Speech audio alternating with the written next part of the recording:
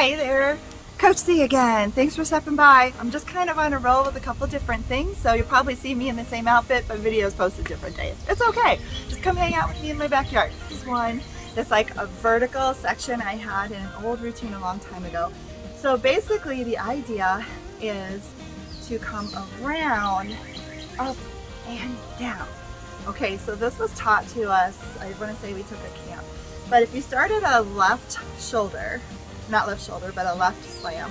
So this is your right slam. This is your left slam. You're going to come up. Let the pole go all the way around. So it's kind of like you're breaking your wrist in here. It's going to swoosh up. When it gets to here, you come down. So that is the hardest part of that move, okay? All right, so again, this is going to go up, around, and grab. And you're grabbing it like right in the pole, right here. All right, so I'm going to do that facing the other way so you can see. So this is my left hand, this is my right hand.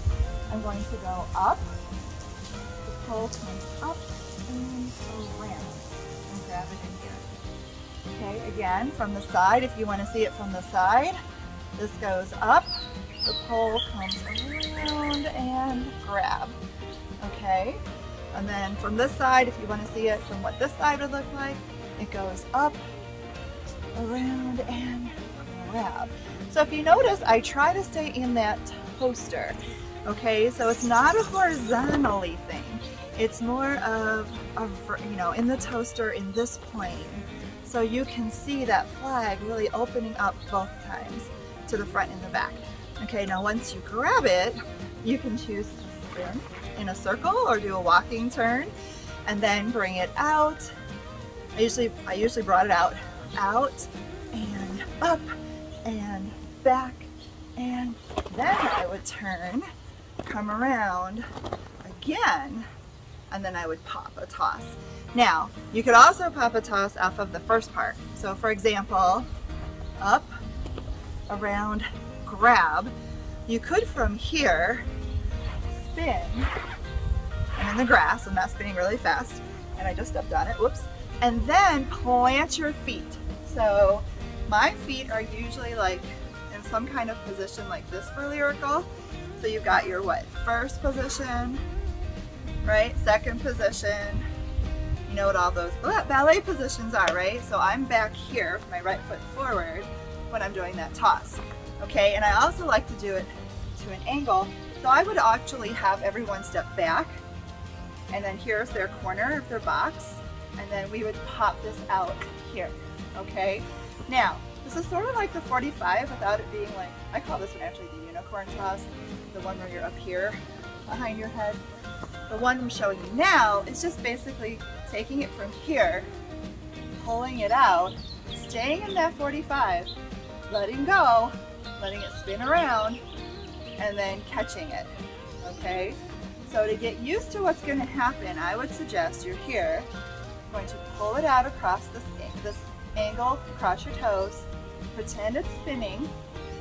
You can actually, if you don't want to toss, you can grab it thumbs upside down and then around. And then you let it kind of like flip around in your hand. So how I did that, again, if you don't want to toss, you come up. I got under like a money hand.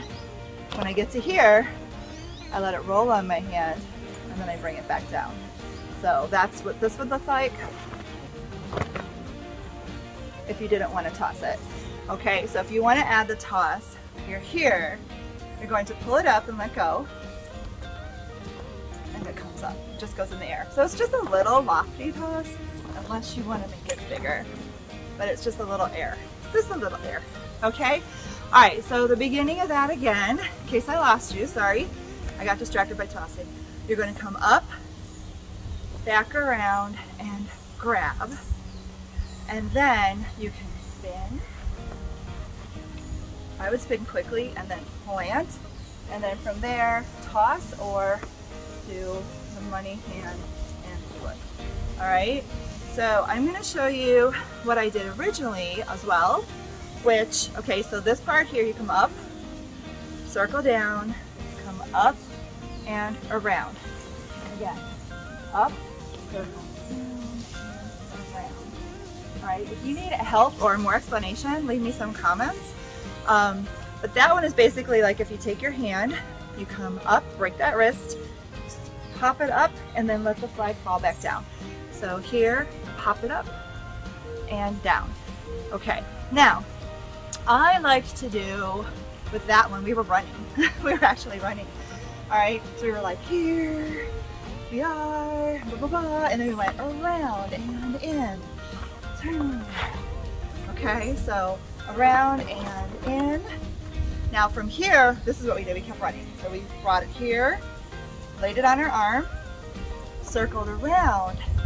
Now, here's the thing people don't do. Like if you're doing lyrical, a lot of times people will be like, hey, I'm here, I'm running. And then before you know it, your flag is all twisted up or it's Q-tipped.